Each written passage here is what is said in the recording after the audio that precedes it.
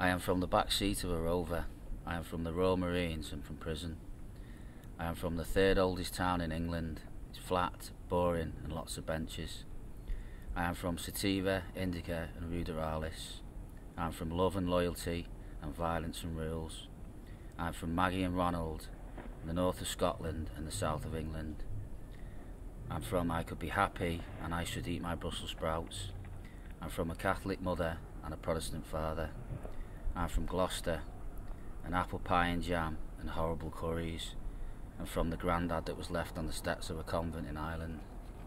I'm from the sister who was downed and never hurt anyone in her life, and in boxes at my deceased mother's. The picture of my mum on my cell wall to remind me she's still with me. Machine is a great bloke called Rob Reed, my mate's uncle. Basically took me in when I was in trouble, encouraged but more basically dragged me out of bed and made me join the army to keep me alive, but it ended up that I loved it. He was in the same regiment.